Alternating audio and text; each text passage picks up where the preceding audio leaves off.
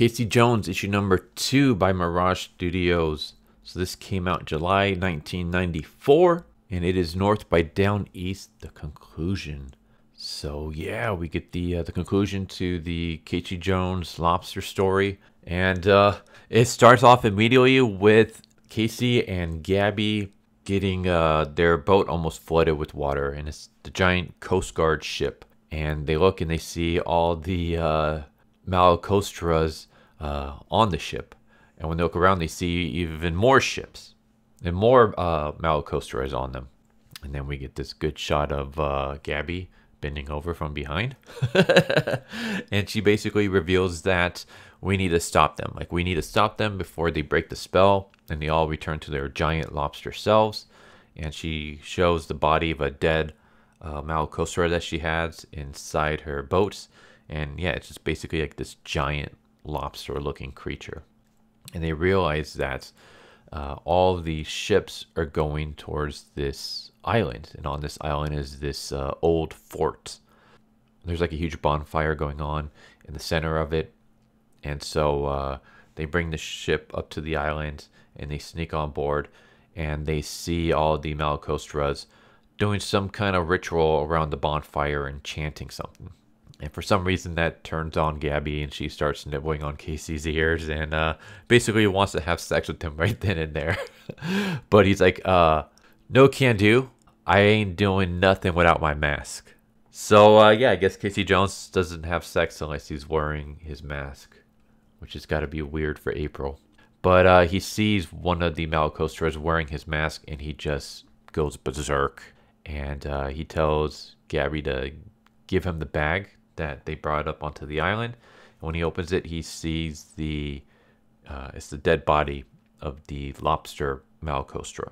So he just starts cutting holes into it and basically turning it into a lobster armor. So he puts on this mask. He puts on like the different shell body parts to create this armor.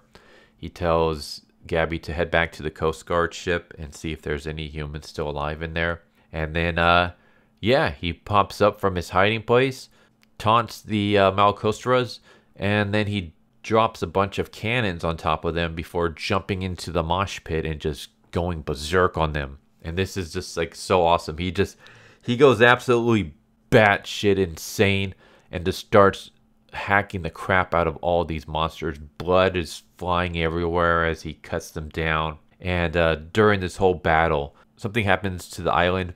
It starts like shaking, and then the fort collapses, and Casey pulls himself out of the rubble, sees that all the Malacostras, like the spell has been lifted, and rather than being humanoids, now they're all giant lobsters. And he decides, you know what? I'm just gonna keep on, I'm gonna keep on hacking at you guys. So he just goes insane, starts hacking at these guys.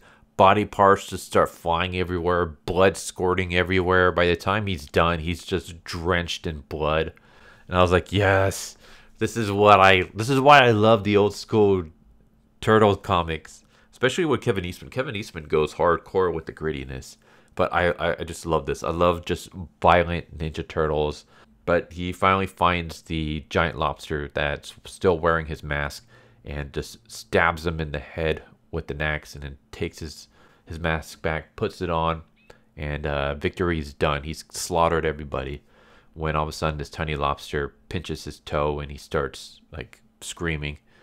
And then that's when the island shakes again. And then it turns out that the island is not an island. It's actually the Big Snapper. And the Big Snapper is like the king of all the Malacostras. And the Big Snapper is just this giant green lobster that's been, I guess, sleeping here for so long that the human population nearby assumed that it was just an island and built a giant fort on top of it. But no, it's actually a creature. And it knocks Casey into the water, and he gets like hit on top of this ship. And while there, he sees a bunch of nuclear depth charges.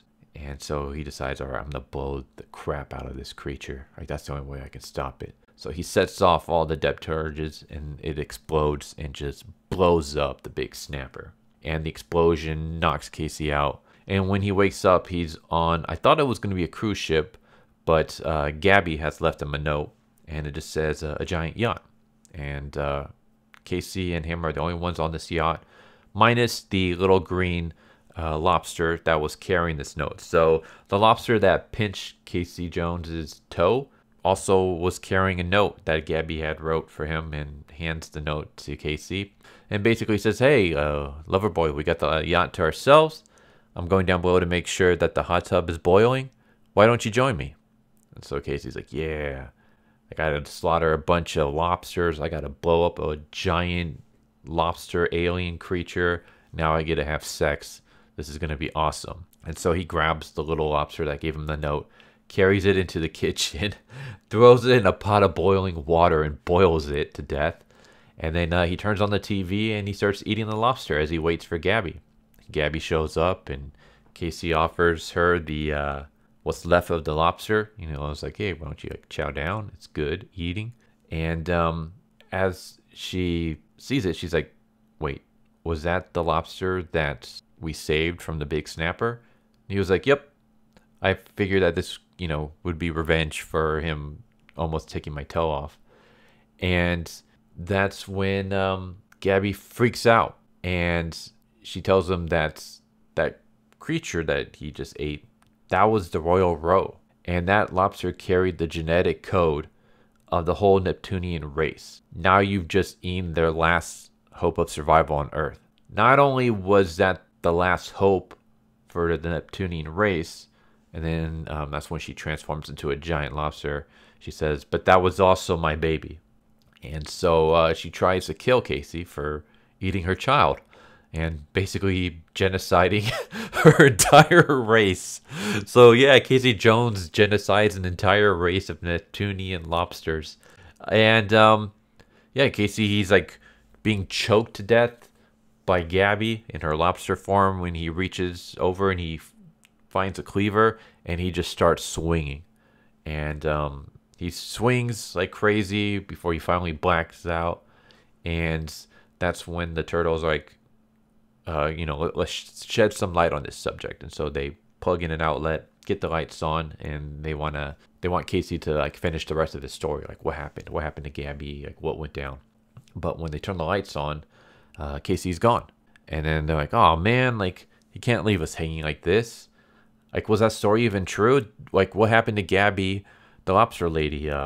Did all this really happen, or was this just a story that he made up?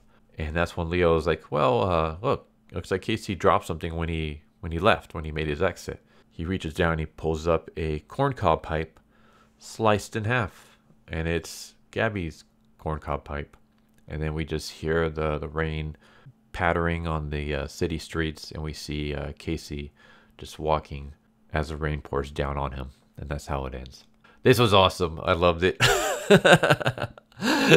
It's such just a weird, crazy story, but it was entertaining.